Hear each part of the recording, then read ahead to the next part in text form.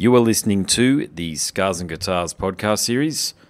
My name's Andrew Mackay-Smith, and the interview subject I have coming up for you is Chris Taylor-Brown from the outfit Trapt. The reason for the conversation is to promote their July 2017 Australian tour. I'll read out some dates. On the 4th of July, they're playing Perth. On the 5th, they're playing Adelaide. The 6th, Melbourne, you've got a show. The 7th, they're playing in Sydney. And finally, on the 8th of July, they've got a show at Crowbar in Brisbane.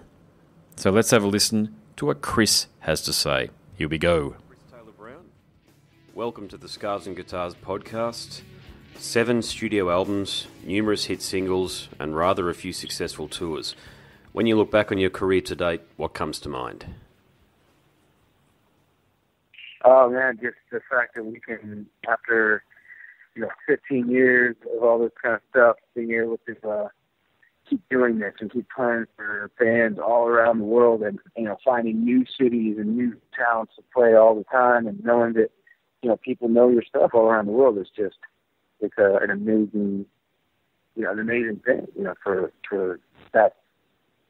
us to be blessed with that kind of opportunity and keep going. Yeah, sure. We just love it. It's just it's an amazing feeling to be independent. We run our own record label, manage ourselves. There's nobody else is involved in our band and everything we do, and to be able to have that kind of freedom is awesome and amazing, and also to still have the fans that keep us going. It's an amazing thing. Yeah, good response actually, mate. So, how much of the band's success do you think can be attributed to the single from 2002, the hit "Headstrong"? Oh, I think it'll be a large amount of success. You have bands like Tool or Radiohead where they had this one massive song, with Creep with Radiohead, and with Undertow or with Sober for Tool, and then it brings up so many fans, new people out to hear the rest of the stuff we do, and it's a blessing.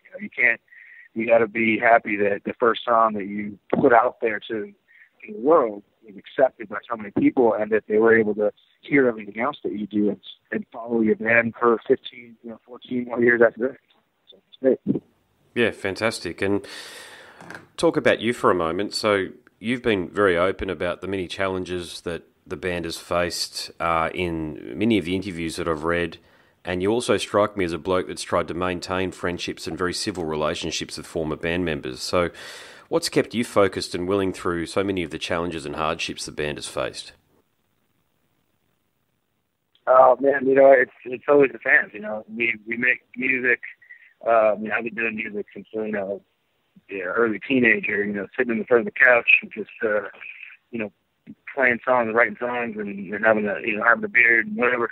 And that's been one of my favorite things to do my whole life. And to have fans want to continue to see you play it live and go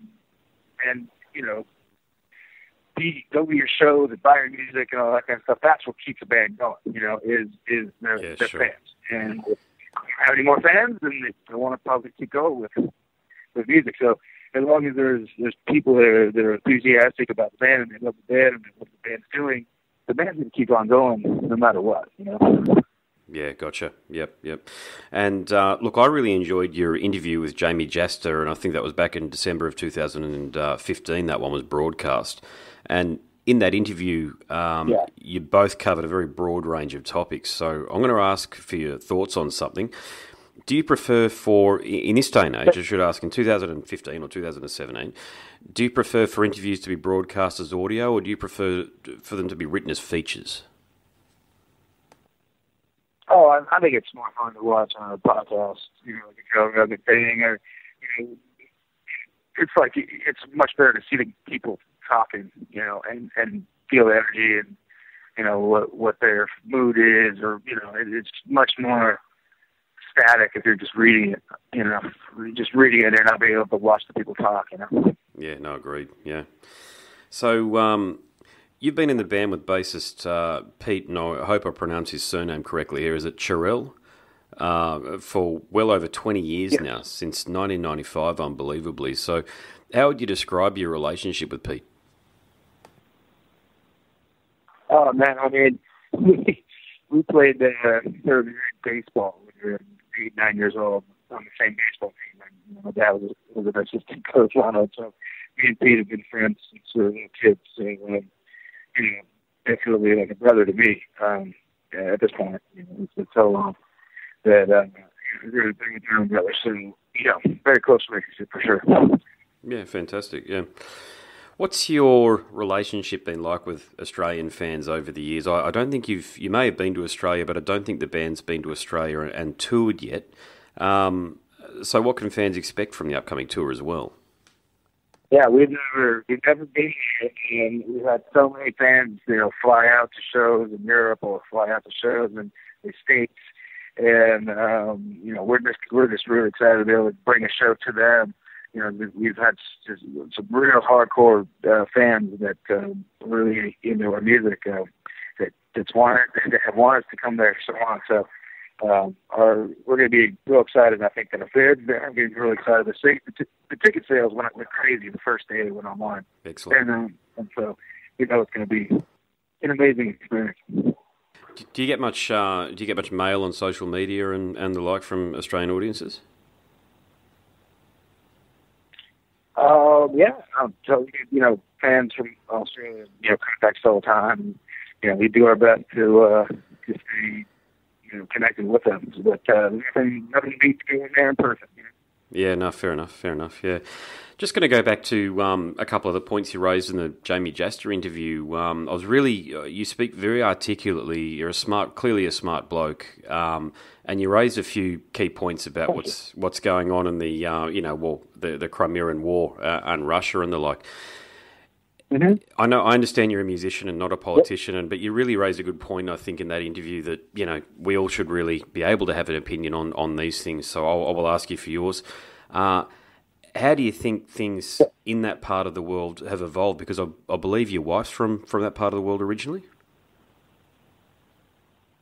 I've always been from the United States. I was born in San Francisco. I've never really lived outside the United States. But my wife, we're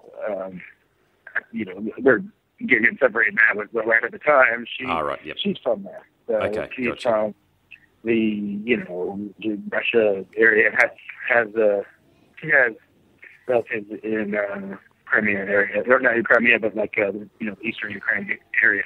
Yep. She's been there many times. Well, it's just that's just another part of the world where there's always factions trying to exert their influence over it so they can kind of run amok and get all the deals, get all the business deals, and do all that stuff. So it's it goes on all around the world, and people get in turmoil or whatever over the course of a certain country, and it's unfortunate for these little countries that they just kind of get pushed and pulled in the right direction by these big world powers.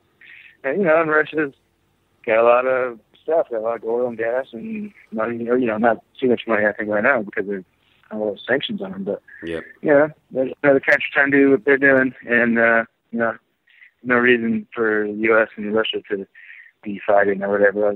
Our press just can't accept any kind of cooperation on terrorism or any of that stuff. It's just ridiculous stuff. I don't know. Whatever. I like to play music. Yeah, good point. Great response, and I really appreciate you offering some feedback on that one there. So we're now at the stage of the interview where I have 3 questions that I like to ask all of my interview subjects. So I'd love for you to humour me here and play along if that's okay. So your answers can be as not safe for work as you like. So here goes. Choose 3 words to describe yourself. 3 what? 3 words to describe yourself. Hello? Hello, 3 can you hear me? words. Yeah, describe myself? Okay. Yep. Yeah, I can hear you. Let's see. 3 words to describe myself. I'd say, let's see. I don't know. It's hard to describe myself. I think one is misunderstood. Another one is abrasive. And another one is caring. Okay, good one. If you could go back to when you were 18 and give yourself some advice, what do you think you'd say? Oh, wow. I'd say slow down, and you don't have to get to the finish line in 2 years or in 5 years. You can take your time. Yep, you don't have to reach all the heights that you've ever wanted in right away. I'd say just chill out and enjoy the ride. Yep, great answer. And finally, what 5 guests, living or dead, would you invite to dinner? 5 guests. Oh, wow. Okay. I'd love to have, let's see. I'd like to invite Jimmy Page over for Nice. dinner and pick his brain about some stuff. I would have him. Let's see. Joe Rogan would be another great guy that I would want to hang out with. Yeah, love his podcast, yeah. Yeah, he's great. Dave Chappelle would be a cool guy who we want to talk about. Very funny, yep. And then, let's see. And maybe Tori Amos would be cool. Okay. And then the last one would be Maynard from Tool. Say that last one again, sorry? Maynard, singer from Tool. Oh, wonderful. Okay. Gosh, yeah, mate, I might become a waiter at that one if that's okay. That sounds good. Yeah. Okay, mate. Well, that about wraps things up. Really appreciate you taking the time to have a chat. And, mate, I'll certainly be in the audience when you guys come down to Australia. So, can't wait for you guys to get down here. Yeah, I can't wait. You going to be at the show? Absolutely. I will be, for sure. Yep. Awesome. Well, let's hang out. Let's have a brew. That'd be awesome, man. I'll throw some horns up. Man. Yeah, no, that'd be great, mate. Finally, mate, you've come down you'll come down all of this way, right, so we'll have to catch up. Yeah. Let's do it. I'm down. Looking forward to it, my friend. You have been listening to the Scars and Guitars podcast series. My name is Andrew Mackay-Smith, and that interview subject was Chris Taylor Brown from the US outfit Trapt. Thank you so much for listening.